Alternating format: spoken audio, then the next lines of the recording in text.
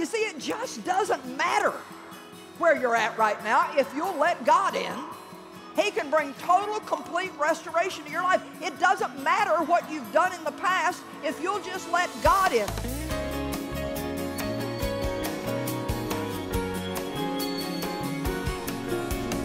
What happens in our lives when we've got a big, huge mess and a holy God intervenes? I love that thought. The Bible says a thief comes only to kill, steal, and destroy, but Jesus said, I came. There we have that holy interruption. The devil's doing his best to bring destruction, and Jesus interrupts the whole thing when He shows up. Says, but I came that you might have and enjoy your life and have it in abundance to the full until it overflows. And I want to tell you that if in your life right now you feel like that all you have is destruction and misery and worry and anxiety and relationship problems and a broken heart, Jesus came that you might enjoy your life. You don't even have to be rid of all your problems to enjoy your life in God's economy. God is a God of restoration. We read in Psalm 23 when we opened the conference tonight that He restores our soul. I had a broken soul.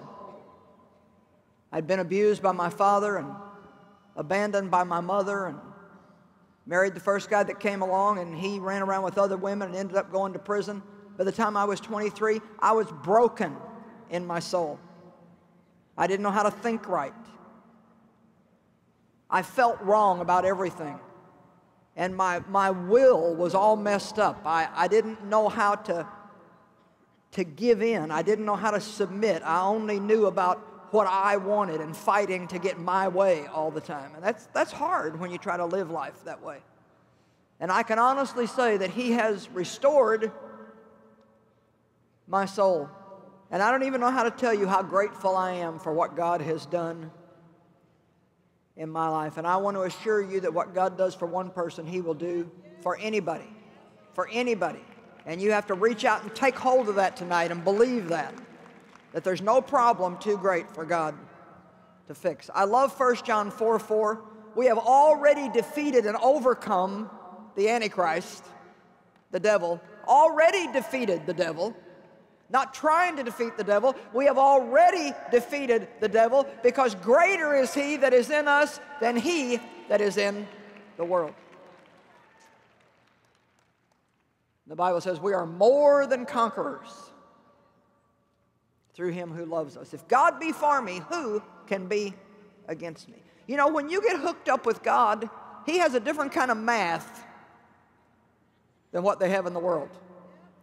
In the world, you can have problems, disaster problems, and it adds up to the biggest mess you've ever seen. Let's watch this little ledger that I had them make that shows you a little bit about God's arithmetic. I think you'll get the idea of what I'm talking about by taking a look at this.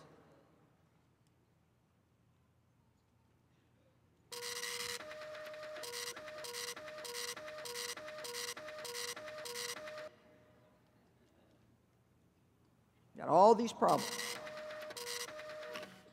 Subtotal, overwhelmed. Tax, exhausted. Total, too much to bear. Discounts from God, forgiveness, grace, mercy, hope, faith, love, peace. Uh-oh, subtotal, relieved. Tax, restored. Total is freedom. Total savings, your life. Amen. I was just thinking about that you know, arithmetic changes when you get hooked up with God. I love the little phrase in the Bible that simply says, but God.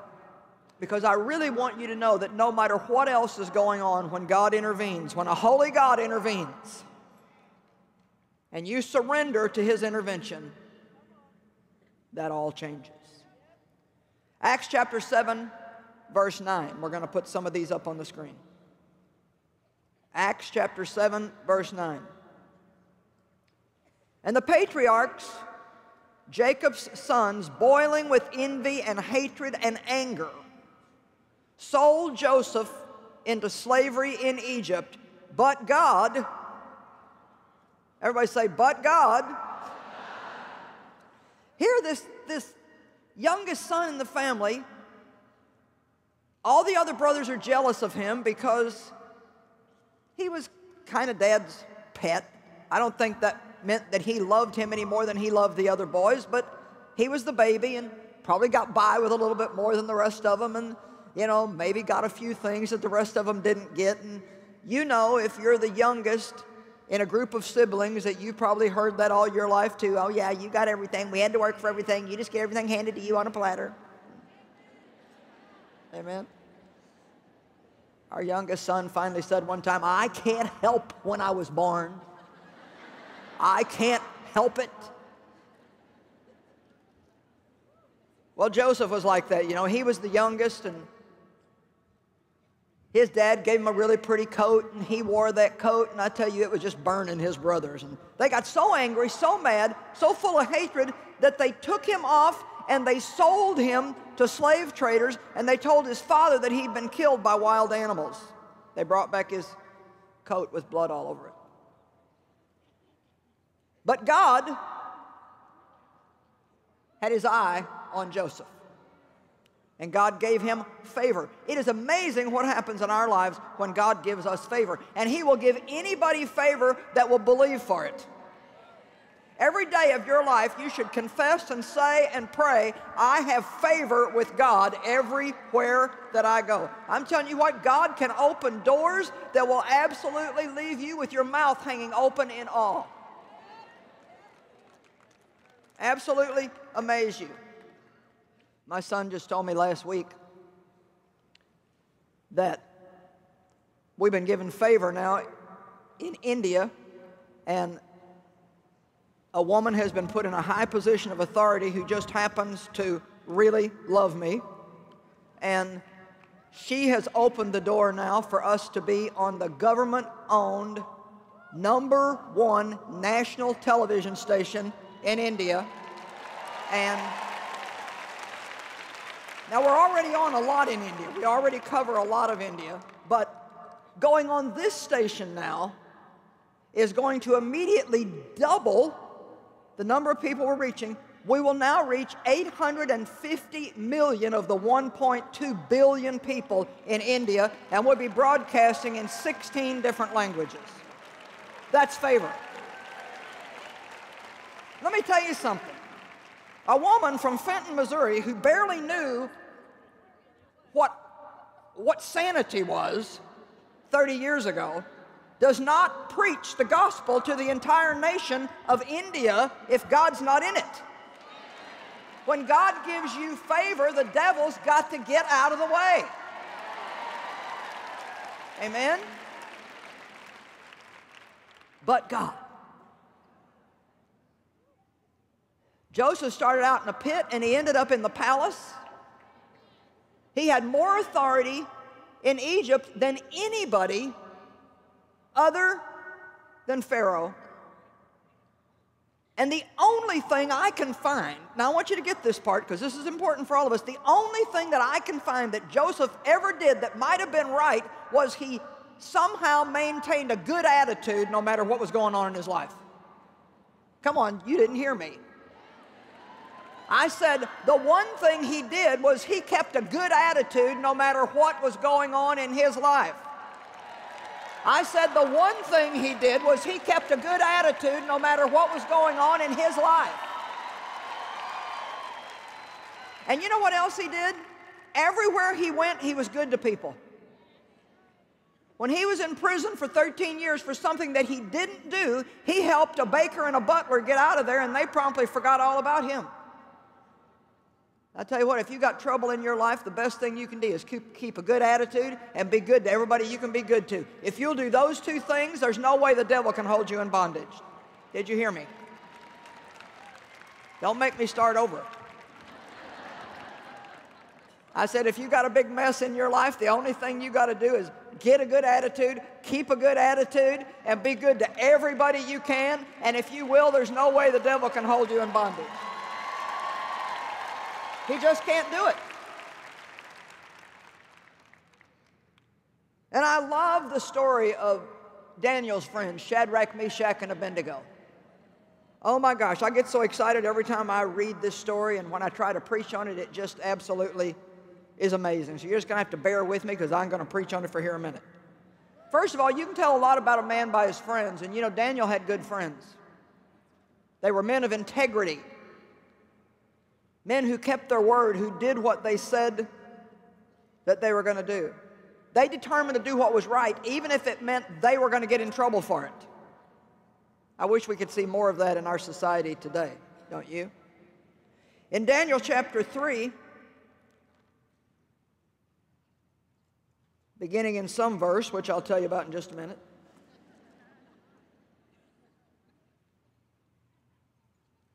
it starts actually in verse 10, but we don't want to go through all of those. So Daniel chapter 3, and we'll begin in about verse 22. But what was happening was the king had given a command that everybody had to bow down to him, a statue of him. That they couldn't bow to anyone other than him. Well, Shadrach, Meshach, and Abednego were God-fearing men, and they said, we won't do it. But the king said, anybody who refuses to do this will be thrown into the burning, fiery furnace. Now, just think about it for a minute. If there was a fiery furnace over there, and all you had to do was stay out of it, was kneel down to some statue, I'd like to think that we would all be as strong as they were. And so let's look at what happened.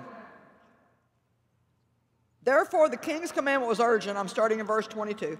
Therefore, because the king's commandment was urgent and the furnace exceedingly hot, the flame and the sparks from the fire killed those men who handled Shadrach, Meshach, and Abednego.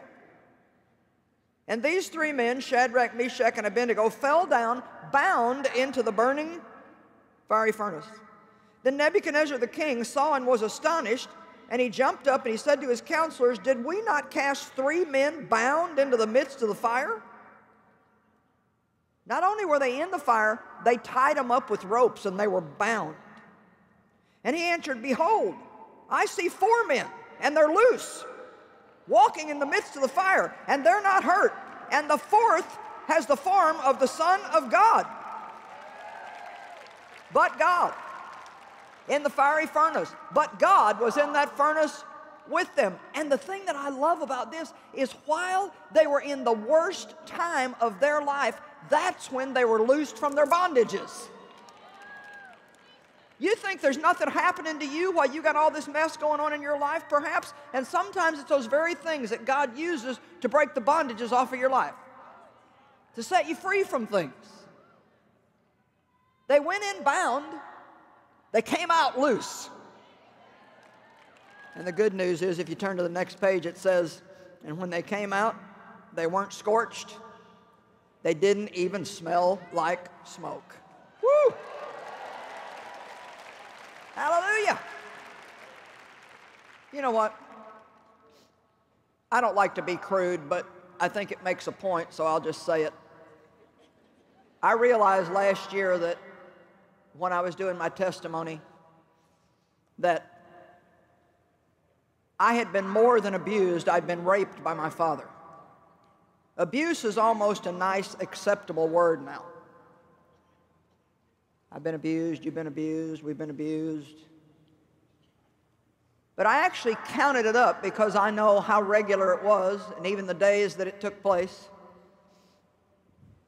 And over a period of about 5 years, my own father raped me over 200 times.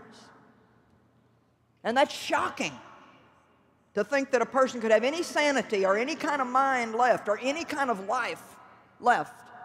And yet, I came out and I don't even smell like smoke. Come on. Somebody better shout. I don't even smell like smoke. You could never tell from looking at me. You could never tell from talking to me. If I didn't tell you, you'd never know. You'd probably think I was a highly educated, very privileged, person to have ever risen to this place in life. Man, is that ever far from the truth. I wanted to go to college, but I couldn't go to college because I had to get away from my father and go to work. I had to get out and take care of myself so I didn't have to depend on him. And my teachers just pleaded with me to go to college on a journalism scholarship. They recognized that I had a writing gift, but I couldn't go. So I don't have a degree in writing or journalism, nor have I ever had a lesson in how to write a book. Yet I just finished my 90th book.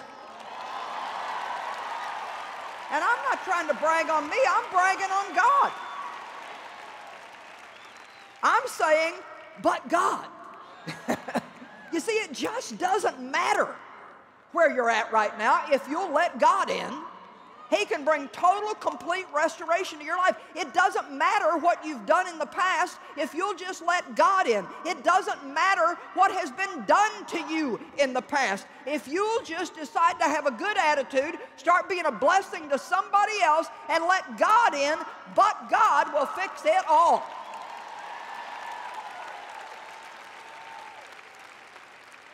This room is full of stories. Probably stories that would make what I went through sound like a party. I'm not deceived into thinking that I'm the only one that ever had a hard time. Many of you have been through unbelievably tragic and horrible things. And yet God is so proud of you because tonight you come to worship Him. Tonight you come to learn more about Him. Where so many people in the world that have been hurt are just out getting drunk and drugging up and doing every wrong thing that they can possibly do, and that's not their answer. You're here where you can find an answer. But God. I love Ephesians. It says, even while we were yet in our sins, God sent His only Son to die for us. But God interrupted that cycle of sin and misery and wretchedness in our life. Light shines into the darkness. Life comes into the death-type experiences. And when God shows up, really nothing else matters. What happens when a holy God intervenes? How about a little bit of encouragement for those of you who are maybe married to someone that's not serving God? Let's remember Paul for a minute, who was aggressively seeking to kill Christians, to torment them. He was at Stephen's stoning and he enjoyed the whole thing. He was a very religious man. He had a serious problem with pride. He was very proud of everything he'd ever done. He got his whole worth and value in his social group and his religiosity. And he's having a horseback ride, which is the way they traveled, and he was going from town to town, and suddenly God showed up and knocked him off his horse, blinded him, spoke to him, and you just never know what might happen to that one that you love if you just keep praying for them. Because let me tell you something, I don't care how mean and ornery they are and how opposed they are to God, if God shows up, a holy intervention is going to change things in their life, and it can happen fast. Amen? But God. They told me recently that the number one thing that we have prayer requests for at the office is people calling in and asking prayer for their loved ones. I imagine so many people's hearts are just breaking for their children and the person they're married to and their moms and dads and their sisters and brothers and their friends. And when you know what you can have in God and you see people living such miserable lives and you can't get through to them, it's heartbreaking. But let me tell you something, God can. God can. Start praying for a holy intervention. God, bring a holy intervention into our lives. Do something that only you can do. Let's look at 2 Corinthians 7, 5 and 6. 2 Corinthians chapter 7, verses 5 and 6. For even when we arrived in Macedonia, our bodies had no ease or rest. Now watch this. But we were oppressed in every way and afflicted at every turn, fighting and contentions without, dread and fear within. Pretty miserable. But God. I love it. I tell you, I could run the building here if I keep this up. But God, who comforts and encourages and refreshes and cheers the depressed and the sinking, comforted and encouraged and refreshed and cheered us by the arrival of Titus. They were depressed, they were sinking, they were in dread, they were in fear, they were discouraged, but God. You know what? When you need encouragement, don't get mad at people who aren't encouraging you. I did that for years. Well, I need to be encouraged. Well, you know, people don't always know you need to be encouraged when you need to be encouraged. And not only that, they're probably sitting somewhere needing to be encouraged themselves. Just because somebody smiles at you at church on Sunday morning and says, praise the Lord, that don't mean they don't have problems. I know, I took my church face to church with me every week for years and years. Well, praise the Lord, glory to God. Thank you, Jesus, amen, amen, amen. And then get back in the car and fight with Dave all the way home. I know how that works. And I've learned to go to God. God, I need to be encouraged. I need some appreciation. Whatever I need, I can go to God with it, and He may give it to me supernaturally, or He may give it to me through a person. But I found out to keep getting mad at Dave or my friends or this or that because they weren't giving it to me, all I was doing was making the problem worse. We got to stop looking to people to get our needs met, and we have to look to God. God will meet our needs very often through people, but it offends Him when we go to them instead of going to Him.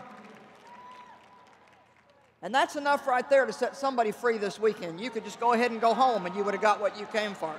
Because some of you are mad at somebody all the time because they're not keeping you feeling the way you'd like to feel. Stop making somebody else responsible for your happiness. Just get happy. And maybe stay happy while you're at it. Amen? But God. The apostles were in jail for doing God's will, but God sent an angel and opened the door. You know, blessings are often mixed with trouble when we serve God. It's hard when you're doing what's right and you don't get a right result. You know, when Shadrach, Meshach, and Abednego were in the fiery furnace, the furnace was already hot. I mean, it was before they got in it. The thing was already as hot could be, and when they refused to bow down, which was the right thing to do, the Bible says that the king turned the furnace up 7 times hotter than it was before. I've had a lot of times like that in my life where I felt like I was doing the right thing, and yet it seemed like I was the one that got the trouble. Well, what do you do when you're in times like that? You just keep trusting God that He's got His hand on you, He knows what He's doing, and there may be something He's got to work out of you before He gives you the breakthrough that you need. Believe it or not, God uses the furnace to loose the bondages in our lives. We don't grow when everything is easy. Well, thank you for your tremendous response. They were loosed in the furnace. They were in the furnace when they got loosed from their bondages. Can anybody hear me? They weren't laying on the couch eating donuts and watching TV. They got loosed in the furnace. They weren't out in the mall shopping. They got loosed in the furnace. It took me a lot of years to realize that what I thought was my greatest enemies in the long run were my best friends. The Sauls in my life got the Sauls out of me. And if you don't know who Saul was in the Bible, we don't have time for that message, but God's not always going to surround you with people that are going to treat you the way you'd like to be treated. Sometimes He surrounds you with people that don't treat you all that great, and then you find out what's really in you.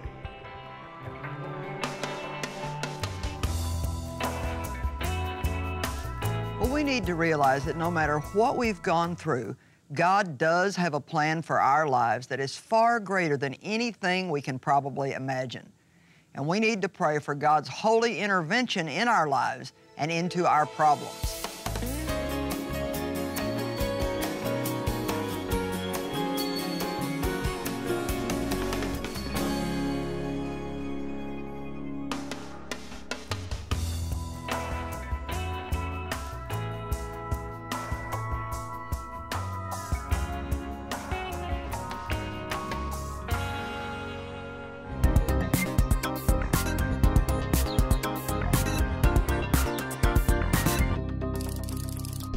Insurgency have gone around Iraq, persecuting Christians, forcing them to leave their villages, their homes, their businesses. Many of those families have seen their children abducted, their husbands being killed right there in front of them. The Iraqi Christians are persecuted intentionally in Iraq, so all the families are leaving. The majority has come to Lebanon because they feel safe, because there's a big Christian community. When we looked around and saw the need of the Iraqis, we felt the Lord is leading us to target this group of people with the love and compassion we can provide. Hand of Hope was the first ministry to come alongside with us. Hand of Hope said, well, we want to be the hand of Jesus to the broken world of Lebanon. Joyce Meyer makes this happen. Joyce Meyer supports the Heart for Lebanon Iraqi project. So all the food we buy, if it was the snacks, the lunch, the trips we do, the camps, the retreats, all of that. And alone we cannot do it because it's a big burden and it's high expense. And they want to help us bless the Iraqi refugees by that. So we feel cared and loved by that as well.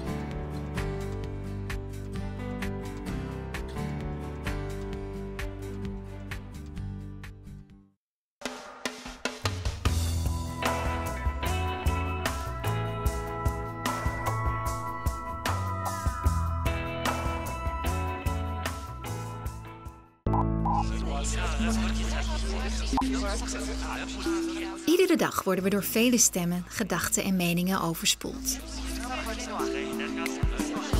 Hoe kunnen we erachter komen wat God ons door bepaalde levensvragen en dagelijkse uitdagingen zeggen wil? Joyce Meyer legt in dit boek uit op welke verschillende manieren God met je kan communiceren. Bestel nu hoe je Gods stem kunt horen, telefonisch op 026 20 22 100 of bezoek onze website joyce-meyer.nl. Een dag begint pas goed met een goed ontbijt. En een dagelijkse overdenking van Joyce. Nieuwe impulsen en bemoedigende gedachten die je zullen sterken tijdens je dag. Abonneer je gratis op de overdenkingen op joyce-meyer.nl/overdenking of op Facebook. Begin je dag goed. Het is het waard.